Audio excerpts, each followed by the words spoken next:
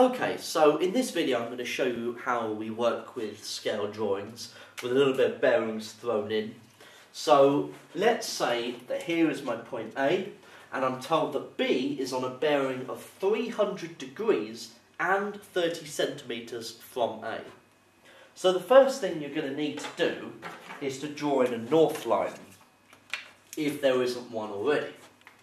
So you're going to have to try and be as accurate as possible in drawing in that.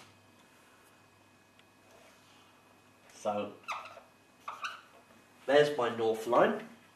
And now I need to draw a point that is on a bearing of 300 degrees from A.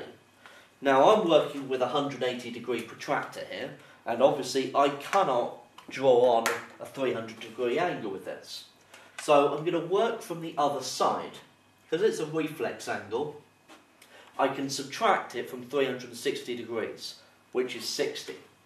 So if I measure an angle that is 60 degrees anti-clockwise from north, then I should have the correct angle.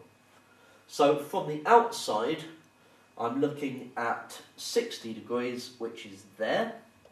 Okay, so I've made a little mark. And now I can measure with my ruler 30 centimetres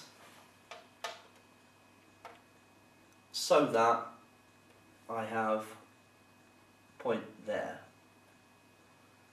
So I'll draw in the line. Here is B.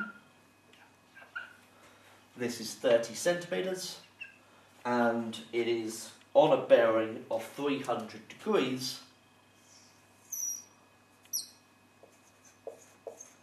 from A. Okay, so that is how I can pinpoint a position from one point to another using a bearing and a measurement, so a length.